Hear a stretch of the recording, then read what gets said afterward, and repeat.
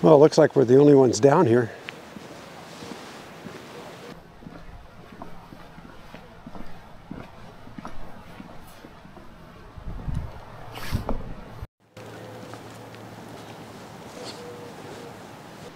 Well, sometimes you just got to get out of the house. This is March 22nd, central Montana. And yeah, it's still winter here, not spring yet.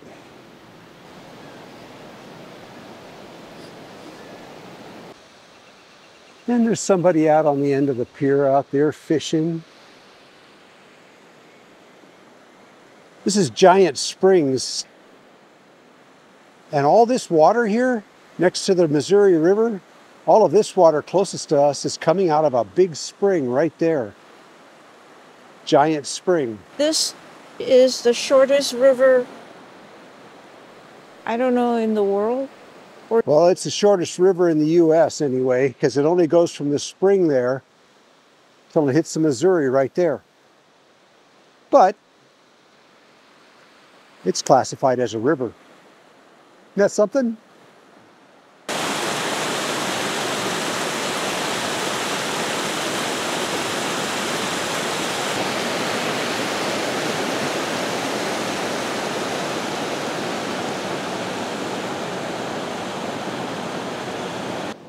Well, let's get away from the noise of the spring, because there's some things that Linda and I need to tell you about. Well, first of all, Linda had her first eye surgery this past week. And how did that turn out, dear? Well, I still got it.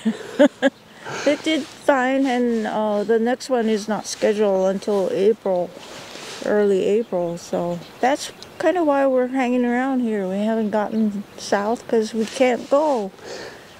That's right. We're unable to leave right now. Now, her next surgery is April 8th. This is March 22nd, so it's just a couple weeks off. But anyways, her cataract surgery went well. And now the other thing is, I've got a little thing going on, but I've been excused until August, so I'm okay for now. And we're just hanging out until this gets done. And then we're going to hit the road and maybe head someplace warmer. Yeah, where we don't have to wear gloves. Yeah, and heated coats. Yeah. I'm wearing my electric coat. What a cheater. Yeah, so we've been doing our best to try and enjoy being here during winter. That's why we were camped in the snow last week. You saw that video. And yeah, it's been fine. You know, we've kind of enjoyed it. Winter camping's not our thing, but you know, it's been okay. But that's why our videos have been a little different lately, is because we're just kind of sticking around. Yeah, that's why we're not on a road trip. Exactly.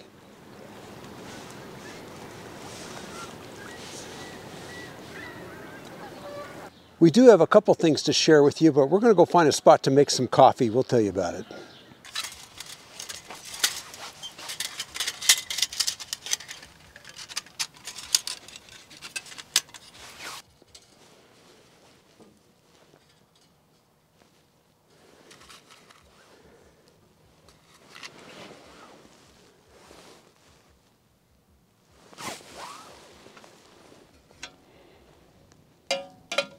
Well, one of the best things you can do on a cold day is go someplace warm and fix your favorite meal, because it's actually freezing out here. It is. Hey, let me show you what my favorite breakfast is.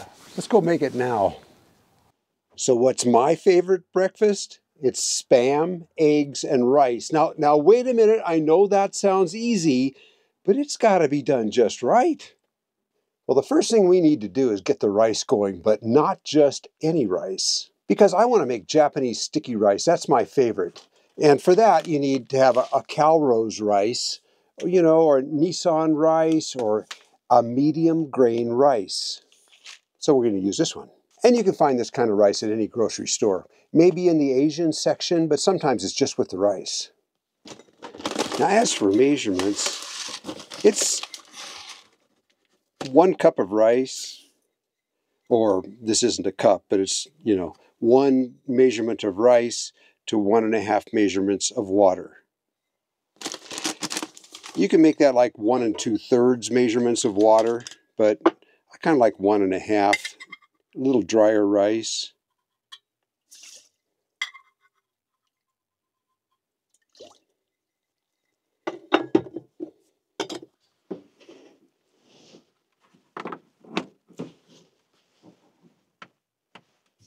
Well, when the light turns green, it's done. Well, the rice is done. It's steaming. Time to get to the Spam.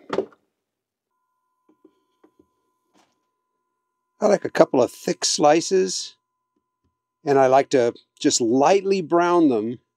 Hey, you know, if you've never been to the Spam Museum in Austin, Minnesota, you should make room for that trip. You won't be disappointed. You find out that Spam isn't made, it's not like hot dog.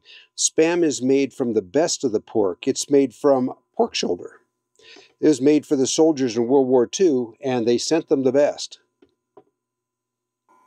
All right, there we go.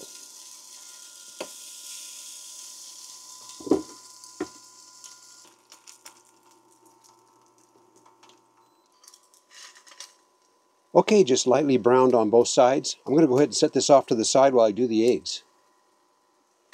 For some reason they say it's better to put the oil in a hot pan. It does seem to keep the eggs from sticking. This says power 800, but I thought that meant watts, but I don't think it does. This is the induction cooktop. It works really well, but I'm still learning how to use the power settings on it. Kind of got to go by what I see in the pan right now. All right. That looks about right. Sounds about right.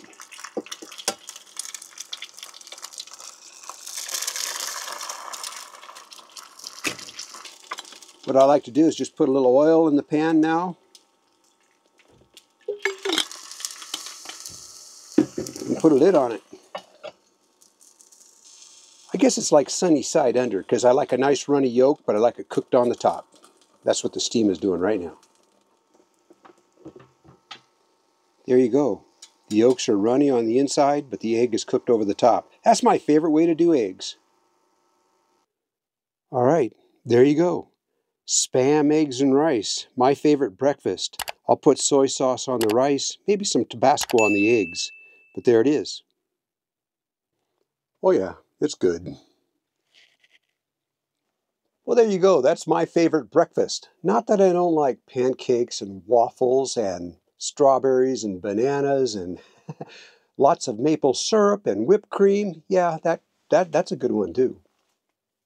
Okay, well that's my favorite breakfast. Linda's been making me that. Spam and eggs and rice for, gee, 50 years now.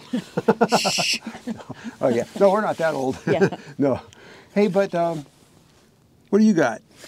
Well, one of my favorites, easy one to make, especially when you're out camping, and is Kahlua pig. And I'll show you that recipe. We had it in a previous video, but then we had to take that video down. But people that, God, I have a hard time talking because it's so cold. But we had to take that video down, but people have asked for that recipe, so here you go. That's funny. She's slurring her words because her lips are frozen. For real. Yeah. Anyways, here's that video.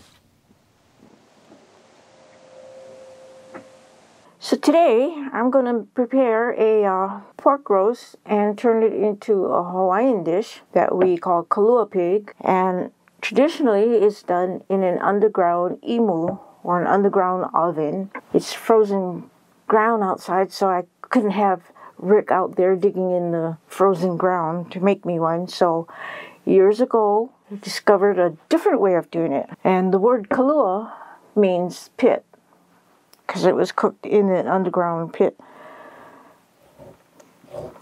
But nowadays, what I'm going to do, this big roast, well, it's not that big, it's about 3 pounds.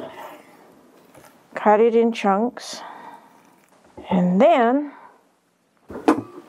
this is what is replacing the underground oven. Ta-da! Don't forget to put some water in there, about 1.5 cups of water, with a trivet. And just layer your meat in there. Remember not to go above the maximum fill line. And put the lid on. As some of you have asked what model Instant Pot I have the smallest one. It's a 3-quart, and it's called the Mini Duo.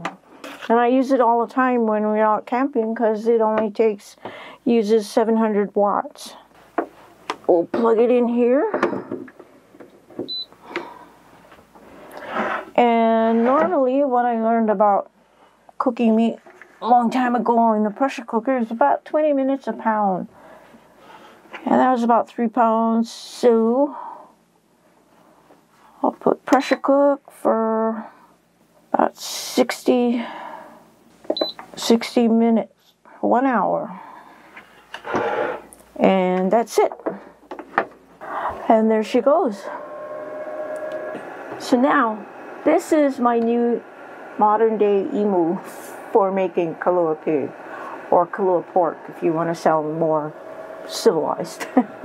Then I will shred it and add some salt and some liquid smoke. The liquid smoke is what fools you into thinking that I did it in the underground oven. I almost forgot to put the rice on. Plug it in. Push cook. There you go. So, okay, I got it out of the emu, all the chunks, and put it in here in this bowl, and I mashed it up with a potato masher. Having your pork in chunks makes it so much easier to shred than the old way of shredding it with your hands. And then, once I did that, I seasoned it with some Hawaiian salt, which I happen to have from Molokai. But you can use any kind of salt. You can use table salt, Himalayan salt, or kosher salt. And then I added the liquid smoke. And you do those to your taste. Because I know a lot of us are on low salt diets, so... And that's all it is. It's just salt and liquid smoke. And then we get to eat. Okay, and there you go. We have some Kahlua pork, Kahlua pig, some rice, and tomatoes. The tomatoes I chopped up and seasoned it with salt and pepper and a little bit of fish sauce, or patisse. Well, nothing fancy today, just instant.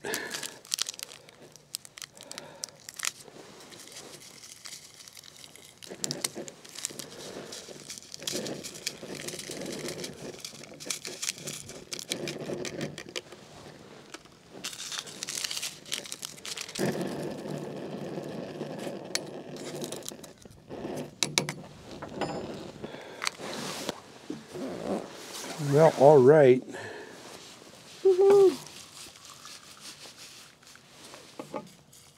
Okay, the good one is mine. You want some milk in that? Sure. Okay. Here you go. Good.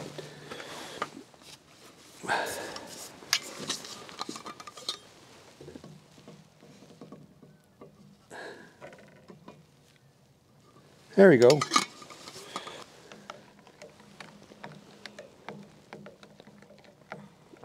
Oh yeah, it'll do. That's a double shot at Taster's Choice, you know.